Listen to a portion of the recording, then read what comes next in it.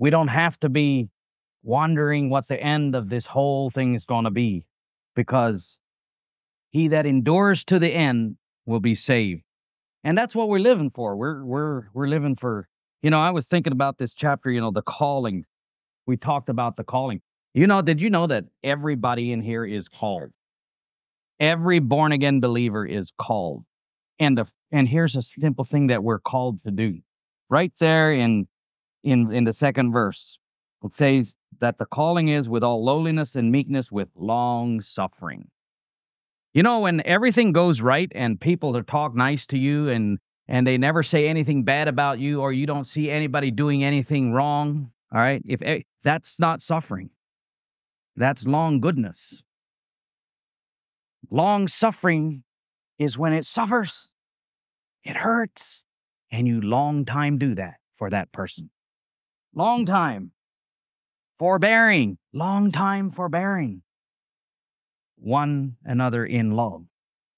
That's what we're called. We're called to be forbearing one to another. We're called to long time suffer with each other in our differences. Did you know that it's healthy to disagree? It is a good idea to disagree if you disagree. I grew up thinking that you should not disagree. You should try to always agree. And I'm not saying you shouldn't try to see the other. We should. But if you don't agree with something, you should, in lowliness, in meekness, disagree. There's nothing wrong with disagreeing in the pursuit of growing, learning. Well, I can't see it like that because here's how I say, well, you see it this way, I see it this way. We do both endeavor to the calling of long suffering in lowliness and meekness. It's not wrong to disagree. It's only wrong to bite and devour one another, destroy one another, slander one another. That's wrong. But to disagree is not wrong. Would you agree with me? It's wrong. It's not wrong to disagree. But I see the word forbearing. You can't forbear somebody that is doing really good to you, that you're 100% like this. That's not forbearance. It's not long suffering if everything's 100% with each other. We are humans and we need to allow each other to be humans. The good news is we're not following each other.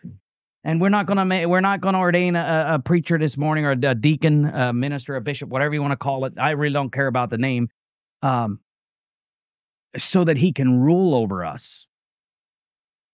Jesus' own words say, the Romans and the Gentiles practice authority over you, but with you, that's us, it shall not be so. That's what he says. I thought that just before I'll make it real short, just before we go into voting here, let me see, I think it's in Timothy, 2 Timothy.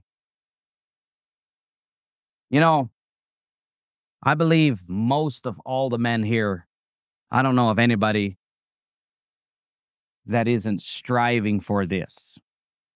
We should all strive for this. I was on the roof working yesterday, and I'm thinking about this ordination, and I'm thinking about, we live in a time where people say, I don't need to listen to the preacher. No, you don't. I don't either. I don't have to do what he says. He's not our boss. All that is right and true. But you know what, brothers and sisters? This is where the problem is. We have people that ordain or look or vote or people into the ministry as a joke. We have people that put people into the ministry that you can't trust. They're looking to find a following, and they want to be the man. Then they do things that you can't trust. That's the problem. Ain't that the preachers ain't got authority over you. That's not the problem. The problem is we shouldn't vote for people that the Holy Spirit doesn't put on our heart to vote. You have the opportunity now to vote for somebody that you believe wants to follow God, that you believe that would not lead people astray. Let's vote for somebody that, like this. Here's what the Bible says. This is a true saying. If a man desires the office of a bishop, he desires a good thing. A bishop then must be blameless. I don't know if anybody Think about it. If you really think about it, I am blameless only because of the blood of Jesus Christ. I'm telling you, that is, I know me. My wife knows me. If it wasn't for the blood of Jesus Christ, but I still would desire to be blameless. The husband of one wife, vigilant, sober, of good behavior, given to hospitality, apt to teach, not given to wine, no striker, not greedy of filthy lucre, but patient, not a brawler, not covetous, one that ruleth well his own house, having his children in subjection with all gravity. For if a man know not how to rule his own house, how shall he take care of the church? It doesn't say how shall he rule the church. There's a difference here. He says if a man know not how to rule his own house, yeah, you got to rule your house, but you don't rule the church. There's a difference. I just want to bring that out. You should control your house. Little children, when they're older, then you lead them. I think there's a difference. Not a novice, lest being lifted up with pride, he fall into the condemnation of the devil. Moreover, he must have a good report of them which are without, lest he fall into reproach and the snare of the devil. Now, likewise, the same way, just like that, likewise must the deacon be grave, not double-tongued, not given to much wine. Good thing it says much and not no wine. Right? I mean, I'm just saying that it must be not double-tongued. Think about that. A double tongue, I tell you what, that can cause more problems than not greedy of filthy lucre, holding the mystery of the faith in pure conscience, and let these also first be proved, then let them use the office of a deacon, being found blameless. Now listen, we're not just looking at the men. It is important, ladies. I'm going to tell you women, if you know it or not, I don't know.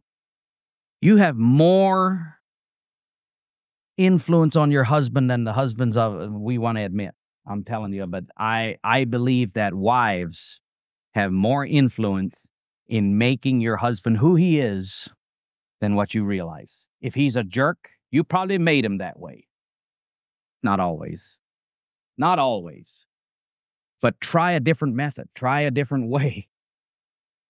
I believe women have a lot of power over their husbands, and I'm one of them. My wife has a lot of influence on me. If she's not happy, I'm doing something wrong. It's not always I know that if she's not happy, I'm doing something wrong. But 99% of the time, she's happy because I'm doing something right. No, I'm just kidding. Verse 11, even so must the wives be. See, it's important that if you're going to vote for somebody today, look at their wives. It's not wrong. It's just saying. Even so must their wives be grave, not slanderers, sober, faithful in all things. And I don't think sober means that they're just a sad person, but has a serious, let the deacons be the husband of one wife, ruling their children and their own house well. For they that have used the office of a deacon well purchase to themselves a good degree, a great boldness in the faith which is in Christ Jesus. These things I write unto thee, hoping to come unto thee shortly, but if I tarry long, that thou mayest know that how thou oughtest to behave thyself in the house of God, which is the church of the living God, the pillar of the ground of truth. You see, the church, the body, all of us together, if we have received Jesus and believed Jesus, then we are the bride of Christ. In other words, his wife. Be careful. Be careful how you speak against his wife, because he is just like I am. You say something mean about my wife, I'll become probably not quite so sober or quite so patient. Just saying. You don't speak against my wife. You shouldn't let somebody speak evil against your wife and just not care or maybe help. So that's what we want to recognize ourselves as, is the children of God, the bride of Christ, his wife. And if you look at yourself like that and you realize what you're a part of, it's a beautiful thing. It's an exciting thing. And then when we ordain somebody, we're not making the calling any different than it already is. You're just called in this congregation to lead out, to help make sure. The deacon for sure would be to take care of the money. If there's widows, to make sure that they're not suffering. If there's people in the church, we want to ordain somebody that would be good with people and is willing to grow in that and take care of anybody that's struggling and suffering and make sure the money is there. And if it's not there, they'll come up and say, "Hey, we have this bill and we need to make up more money." Supposedly, I hope we don't have that problem. But that would be his calling, is to make sure that everything financially is taken care of. Who knows? I know. Matthias is planning to move to Colorado, or unless he probably gave it up now, but he might. He was thinking about it. It doesn't matter who's going to go and who's not going to go. They're eligible to be voted in, and if they go, it doesn't mean you can't go if you get voted in, right? And so, but I think this is a good thing that we're doing today. We just need to realize we're not making rulers.